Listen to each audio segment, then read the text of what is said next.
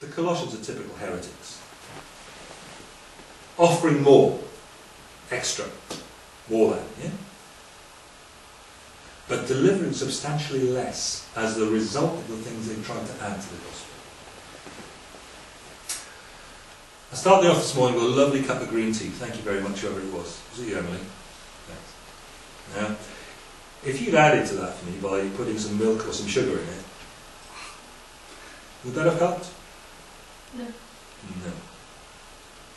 If you looked at it and said, that looks really marvellous, I'll put some more water in there, filled it again and again and again, would that have helped?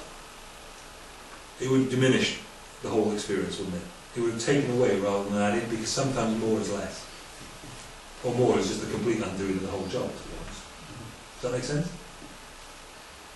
What you've got here with what the Colossians are doing is they try to pour in more, and actually it's knocked up the whole deal.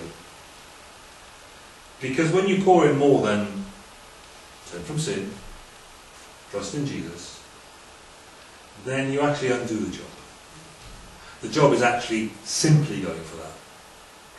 We so often preach to people, don't we? You've got to turn from sin and trust Jesus. But we don't go on and say, and nothing else. Right? Is that fair? We're not deceit-proofing them. We're not giving them the full story. Because the point about faith is that it's prepared to rely on Jesus and his cross and nothing else. Well, resurrection, but yeah, you know what I mean. That's what faith is. Faith doesn't seek to add to the completed and finished work of God in Christ. It's enough. My faith says enough.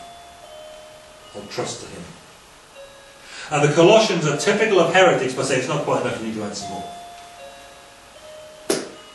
We believe the sufficiency of Christ, right? And that's what faith is. It's enough. This whole fullness idea is a travesty because their little mystery religion experience that was claimed to top up their Christianity really couldn't hold a candle in the wind to it. And by sticking to their simple biblical faith in Christ's cross and resurrection, without adding to it, they would gain Christ, in whom are all the riches of deity, all the extra you could ever want. But if you're not prepared to just stick to that, you're not going to have any of it. Trying to add more defeated that faith because it was saying they didn't actually trust Christ's death and resurrection to be capable of doing it for them. So it's unfaith to add more. Does that make sense? And that's how the heretics' more turned out to be decisively less. And the appeal of this passage is to see Christ's death and resurrection as utterly sufficient for us, and repentance and faith symbolising the ordinance of baptism as being the way to tap into their benefits. So I'm calling you today to this, to live day by day as if Jesus is actually enough. As if he's enough. Because that's what's called saving faith.